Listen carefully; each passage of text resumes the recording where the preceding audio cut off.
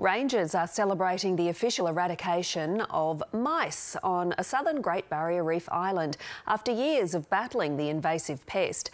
Experts say it'll allow seabird populations to recover and native species to thrive.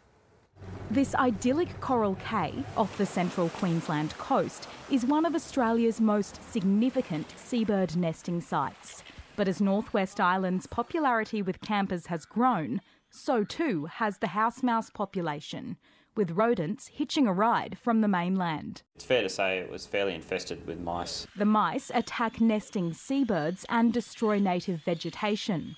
It became a concern during 2016 to sort of 2019. We did surveys and noticed a 40% drop in the shearwater population, which is quite significant. Rangers began a 2-year eradication project in 2020. I think at 119 of the 120 trap sites, we detected mice. After 3 runs of aerial baiting and 2 years of monitoring tracks, the island is officially mouse-free. Clear. That's it, the last trap. No mice.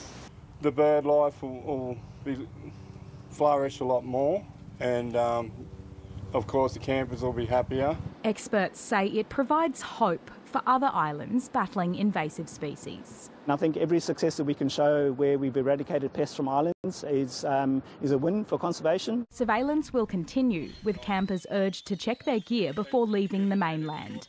Erin Semler, ABC News, Northwest Island.